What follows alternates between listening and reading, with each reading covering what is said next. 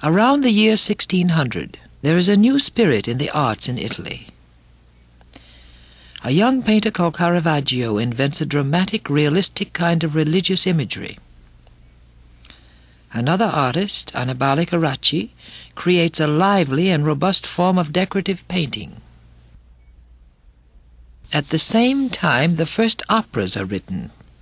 This new art form combines grandiose spectacle and intense expression.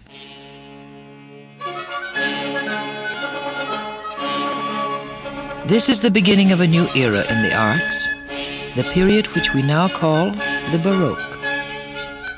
It starts in Italy around 1600, spreads to the rest of Europe, and lasts into the middle of the 18th century.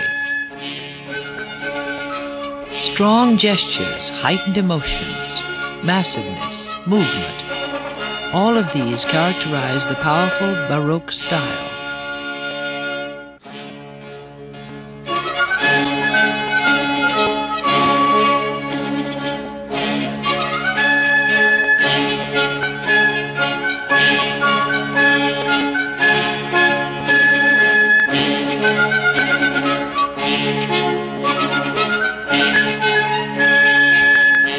Michelangelo Merisi de Caravaggio, a rebel and a fighter who spends the last years of his life as a fugitive from justice, but he leaves behind a series of pictures that change the history of art.